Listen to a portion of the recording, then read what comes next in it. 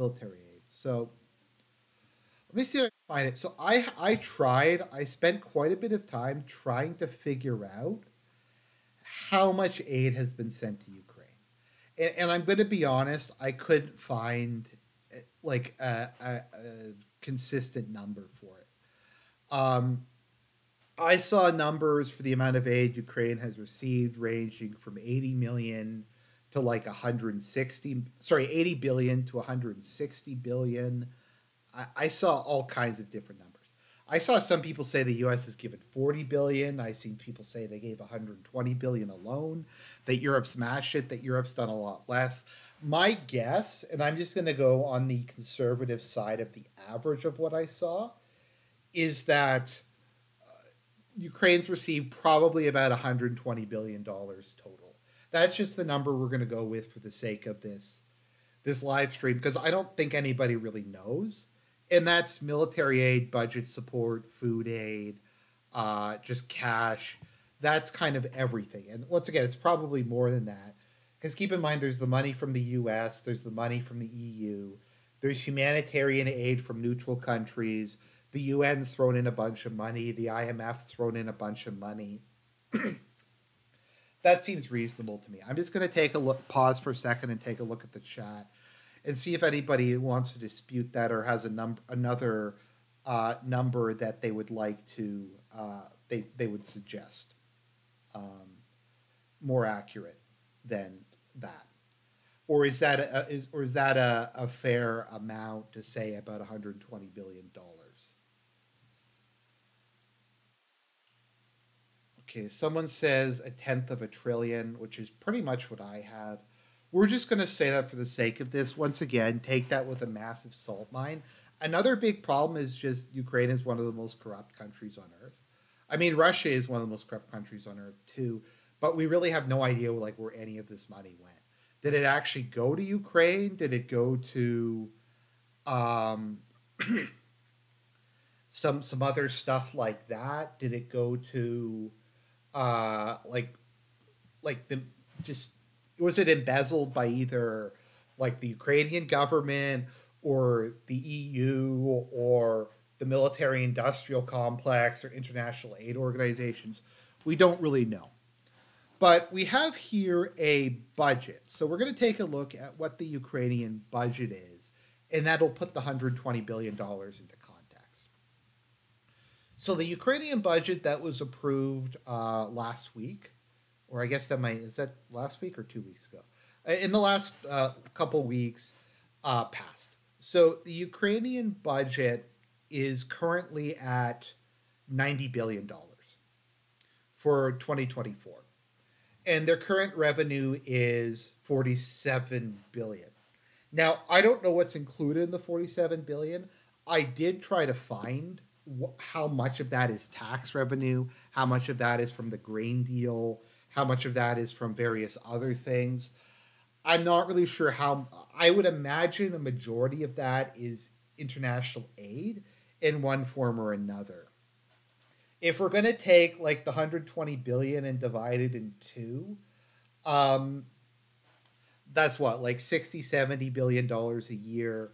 So if their budget's around 90 billion, then yeah, the Western economic aid would basically cover their budget, or the vast majority of it, combined with whatever else they can scrape together from taxes, the grain deal, that sort of thing. The point is, I was trying, because there's this claim a lot from the pro-Russia side that Ukraine, everything in Ukraine is basically paid for by the U.S. That if it wasn't for Western aid, the government would collapse tomorrow, that the army, the civil service, the basic functioning of the government is entirely paid for by Western donors. And that seems accurate. I mean, once again, people can dispute this if they want. This is the Kiev Independent. This is a pro-Ukrainian source. As always, all the sources I've been using, because I do... So the difference between pro-Russia and pro-Western sources is pro-Western sources will be factually accurate, but they will spin it. Like that New York Times article accurately described the amount of territory that had changed hands, but they spun it to say that Ukraine's offensive made gradual progress. Whereas I find pro Russian stuff, it's just complete like they just make shit up. Like right wing fake news is worse. I remember during the whole like ethics and video game journalism stuff, you had all this insane stuff that there's going to be a coup, that there's a no fly zone, that like Delta Force had seized like the video game journalism review archive server in Germany, and absolutely all of that was complete nonsense. So once again, these are Ukrainian sources. So I'm trying to see. I couldn't find what the budget was from last year.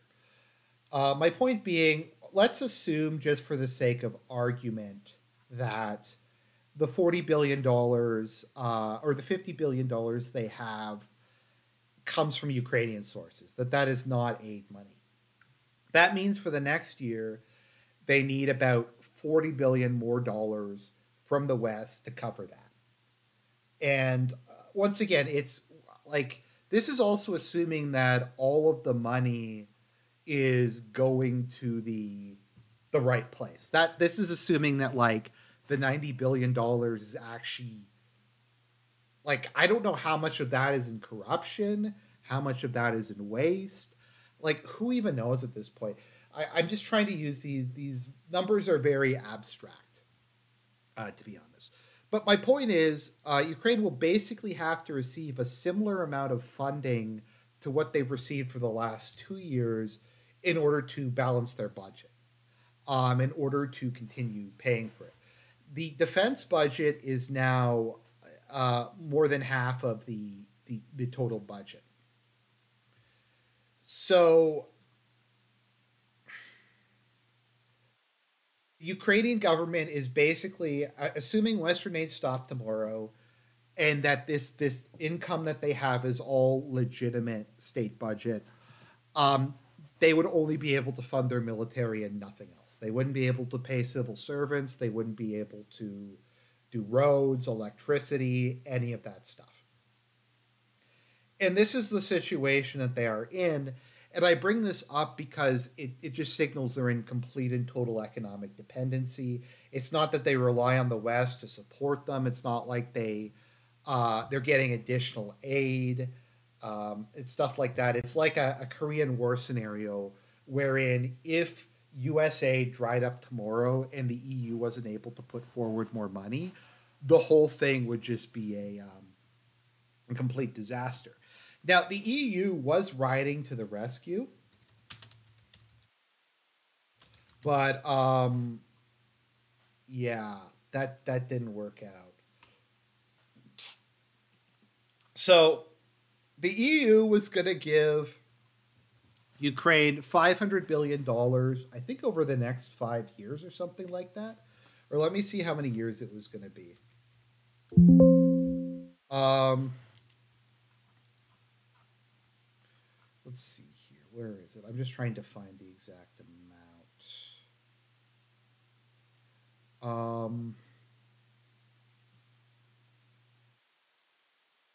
Okay, leads on blocking of $500 million of vital Ukraine aid. I think it was literally 500 billion. I'm just trying to find it.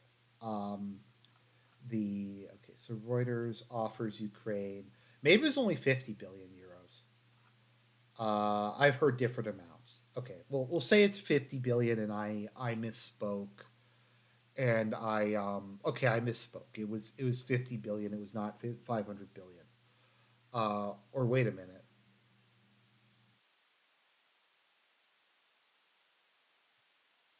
Okay, bill pushes bill to 500 billion. Okay, we'll just say it's 50 billion. I'm sorry for getting confused. All these numbers are just come out of like place to another. My point is though that okay, so let's just take a look. So that's 50 billion divided by 3. So that's about $17 billion a year. So that's not enough to make up the deficit, but that's enough. That helps out a lot. I mean, the deficit goes down from 43 billion to like 20 something. And the idea is they can make up the rest from the UN, from other groups, from United States, who's so far been paying the lion's share of the money, and probably just non-EU donations. Now, what wound up happening is Hungary and Slovakia vetoed this. Um, they completely vetoed this whole thing. Hungary, because on the ground, there's a couple things. The EU, I think, sanctioned a bunch of Hungarian banks. It has like been threatening Hungary. Um, okay, so let's see here. Hopes the veto would be lifted increased. Yeah, so they sanctioned a bunch of Hungarian banks or something like that. Um, and I think they froze a bunch of like the Hungarian government's assets, um, and some stuff like that. So Hungary just vetoed it.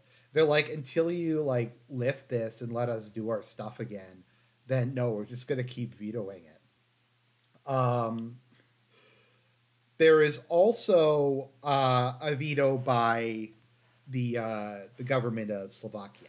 So let's see. So Hungary also said there's no point in spending like another $50 billion on this war when it's clearly lost, and it's just going to be like it's just a waste of time.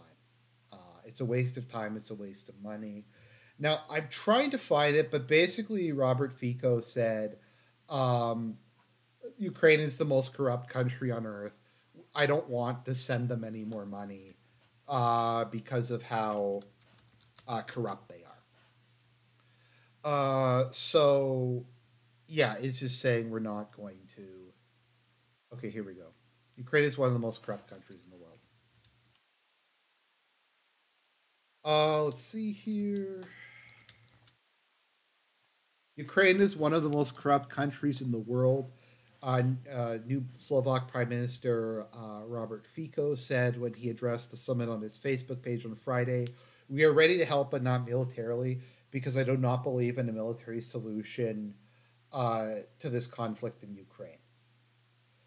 So the thing is that because the EU operates on a um, consensus model, Slovakia can also veto any of these funding packages. So we now have two countries that are probably going to veto these, uh, and yeah, so that $50 billion is not going anywhere anytime soon. Even if they were to pass it tomorrow, it's still way behind. Like it's still behind. It's still taking months longer than it needed to. If it took months longer than it needed to even pass, it's going to take months and months more to start getting this money to Ukraine. So they're facing this massive budget deficit. Aid's not coming from the EU at nearly the speed they needed to come, and so Zelensky has decided he is going to take decisive action to deal with this. Zelensky has announced that we need to advance at least 500 meters every day. Because if you declare, like if you pass a resolution, say, it's kind of like with Obamacare. It's like Obama just passed a bill that said everybody has health care, and everybody has health care because that's how life works.